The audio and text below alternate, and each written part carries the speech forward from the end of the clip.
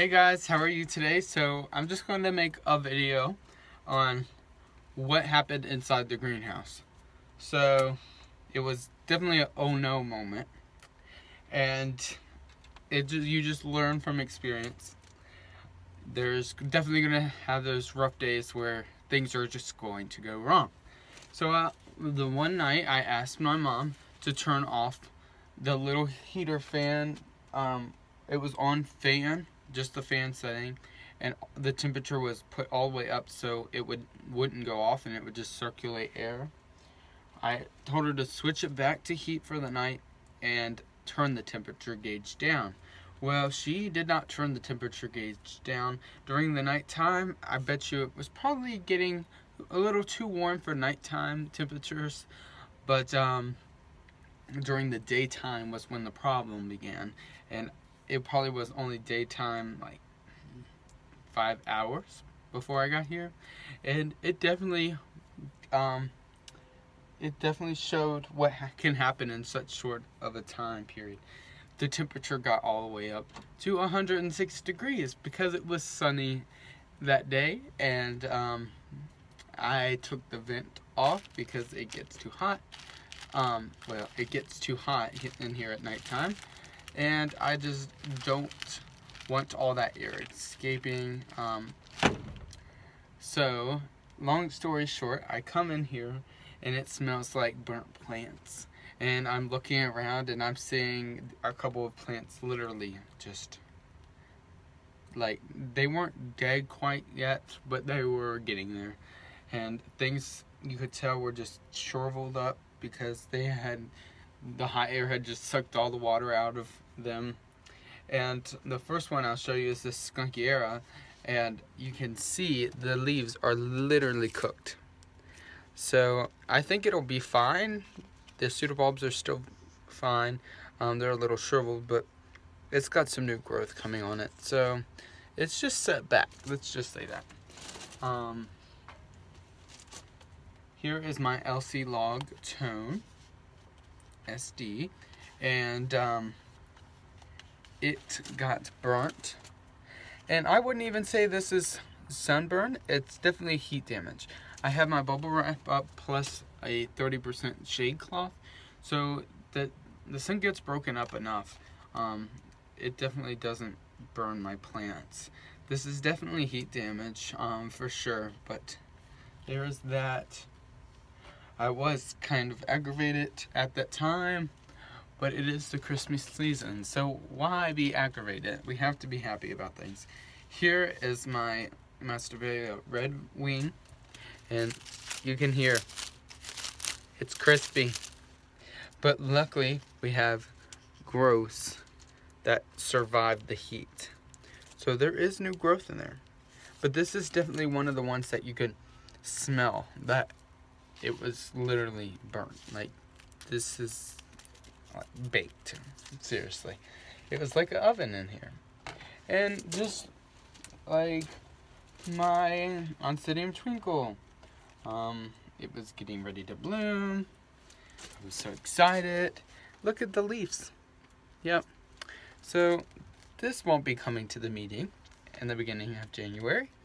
There's a spike completely dead. This spike is dead. It's brown. And then the other spikes seem to be alright, but the flowers that had opened already didn't, like, they're not looking good. They look like they're just going to fall off. But this spike is completely dead. So the pseudobulbs are pretty much just like paper thin when I found it, and they plump back a little bit, so I'm happy about that. I'm going to end up mist real well before I leave tomorrow morning. But I just wanted to show you this because I don't want you all to feel bad for me. I want you all to learn from my mistakes.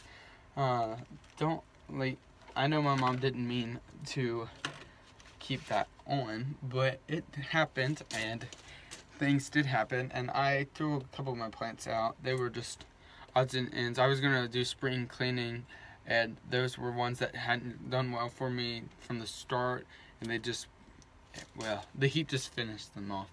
So it did like make things speed up. The heat did, like, very much so. So we had this open up. This is the Lutea alba varrostricta, and you can see it's pretty little blooms. There's only going to be 3, but that's okay. We'll enjoy those 3 while they last. It's doing very well otherwise. I noticed that when the heat got to it, that new roots that were going everywhere didn't end up doing very well, but I can already see them opening their little root tips back up, so that's good.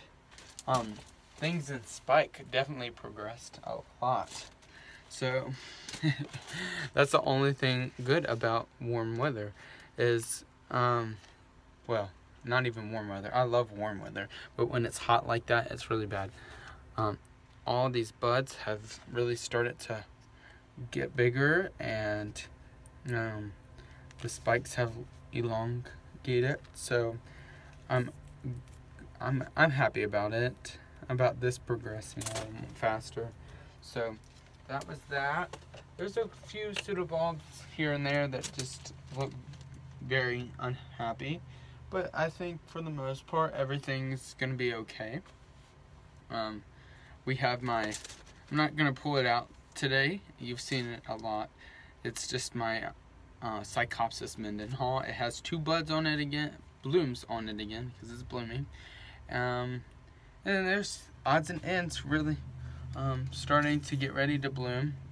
Luckily I didn't lose all my spikes. This is the Phalaenopsis shirleyana, and it's gonna branch off there, and then the buds you can see have started to form at the very end. So I'm happy about this. Beautiful, nice mottled leaves, and I just really enjoy this plant. I don't think it would do as well if I didn't have it in the greenhouse here. That's for sure. So I think it really likes it in here. That little extra humidity. And by the way, the humidity that was killed too when I walked in here. I think it was like 16%. So I spent all afternoon watering really well, and I turned the humidifier on for the rest of the night just to try to get that humidity back up, and I got it back up. It was 70 something the next morning, so I was happy about that. Like I said, it's really easy to get the humidity back up in a greenhouse. So that's all I have for you today. I don't know if I'm going to end up making another video before Christmas, but if I don't, Merry Christmas and Happy Holidays to all of you. I want to just say thank you so much for making my channel. You guys make my channel. It's not me, it's you all. You come here and watch my videos, and I really do appreciate that. I promise once we get to 1,000 subscribers, we will do a giveaway. Sadly, it'll only be for the US, but it's just really hard to do overseas giveaways. But I just wanted to say thank you. Alright guys, bye.